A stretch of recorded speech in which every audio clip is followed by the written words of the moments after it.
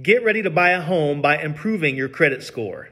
Your credit score directly impacts your mortgage rate, which determines the amount of interest you'll pay over the life of your loan.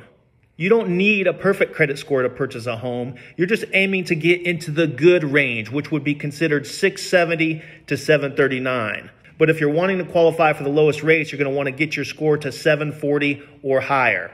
And yes, certain lenders may qualify you as low as 620 or even lower, but that's going to be very difficult to do. If you're looking for ways to improve your score, you're going to focus on a few things. Your payment history, specifically late payments. Do not make late payments. Always try to pay your stuff on time. Your debt amount relative to your available credit limits. When it comes to your available credit amount, the less you're using, the better. And credit applications. If you're looking to buy something, don't go out and apply for additional credit, such as a vehicle loan or maybe a furniture loan. Those pulls on your credit line can actually hurt your score. And that, folks, is how you get ready to buy a home by improving your credit score. Pete Peterson with Dream Huge Realty. And as always, remember the rules. Work hard, never give up, and dream huge.